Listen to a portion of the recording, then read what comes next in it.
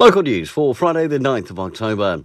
Central Wairarapa BMX Club, Huri Huri and the Masterton District Council are hosting a Have a Go Day tomorrow.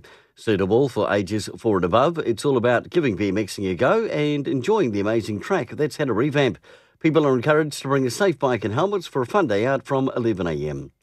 Wairarapa tertiary scholarship applications are now open. The scholarships are to assist Wairarapa people to begin or continue undergraduate tertiary study at any New Zealand tertiary institution. 2 scholarships, each worth $1,000, are up for grabs, with applications closing on the 1st of December.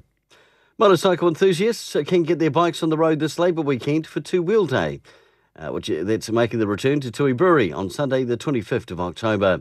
This will be the third of 4 car and bike shows taking place as part of the 2020 Magatanoka Car Show and Shine series.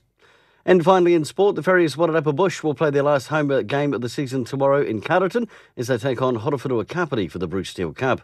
The match is being played in Carterton after a clash with football, as Wairarapa United are playing Waterside Karori also at 2:30, and they have Trust House Memorial Park. Good luck to both sides. For local news and sport, I'm Brent Gare.